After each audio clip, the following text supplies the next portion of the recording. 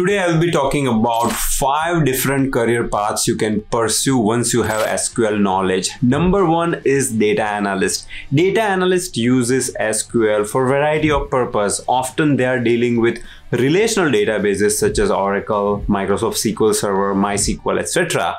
And they use SQL for one of these purposes. Number 1 is ad hoc queries. A business manager comes to you and asks you to find out which store generated the maximum sales or maximum profit. And you can just write a simple SQL query and give them this answer. Number 2 is report generation. Many times they want to generate variety of reports which can give them business insights, and those reports needs to be delivered at a certain time. For example, every day at 9 o'clock in the morning. For that also you will use SQL. You can use SQL for doing exploratory data analysis in Jupyter Notebook as well, and while pulling the data you'll write SQL queries to filter and to do data transformation. And the last use case is using SQL inside some BI tools such as Power BI and Tableau. When you connect with the data source, once again you want to filter some type of data and perform data transformation, and for that purpose also you need SQL.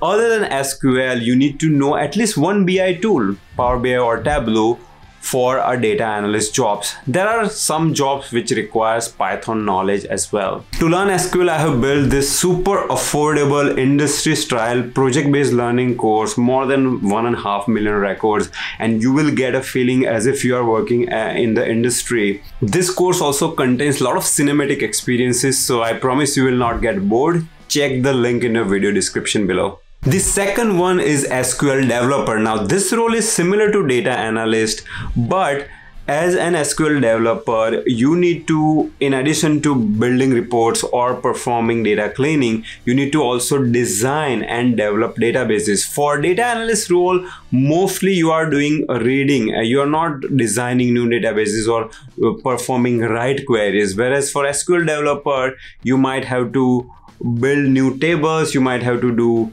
performance improvements, you will also be doing ETL. So in terms of extra skills, you need to know data warehousing, ETL, knowledge of cloud tools such as Snowflake as well. You can go through LinkedIn jobs and figure out various other skills which are required for this role, but SQL is the main skill, obviously. The next role is data engineers. They are responsible for building data pipelines, just like plumber, they build pipelines, but instead of water, data flows into this pipeline.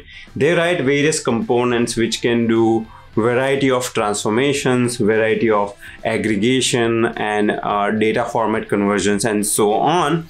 And these data sources that they are dealing with could be RDBMS databases. And when you are reading the relational database or writing to it, obviously you have to know SQL. And then when you write this SQL query, it could be performing aggregation, data transformation, and a variety of things. As a data engineer, you need to know some extra skills as well, such as Python or Scala as a programming language. You need to have strong software engineering skills and cloud tool knowledge, once again Snowflake or Amazon Redshift, etc. Go through LinkedIn jobs to find more about data engineering skills. Then comes data scientists. Their role is to help business generate insights from data, and many times this data is residing into relational database. So when they are building, let's say, machine learning model, they will be writing SQL query which can pull data from that relational database, and then they perform data cleaning, feature engineering, etc. in their Jupyter Notebook. But if they don't know the first step, which is SQL, they will be blocked on with their very first step, which is pulling data from the data source to their notebook. Data scientist role is very demanding, and obviously along with SQL, you need to know either Python or R as a programming language, math, statistics, one BI tool, machine learning, and the most important is soft skills such as business understanding, analytical thinking, and communication. The last one is full stack software engineers. The software engineer's role is to build 3-tier or n-tier application where you have front end, back end, and a database. And in the world, majority of the databases even today are SQL databases or relational databases, and To perform CRUD operation, which is create, read, update, and delete, you need to have SQL knowledge.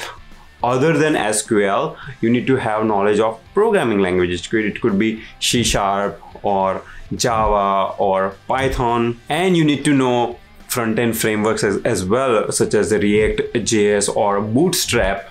Many companies hire these so-called full-stack engineers who can work on each of these tier, which is front-end, back-end, and database. I hope this short video gave you a good understanding on 5 different career paths you can pursue once you have SQL knowledge. If you have any question, please post in the comment box below. Also share this video with your friend who is trying to build a career in IT.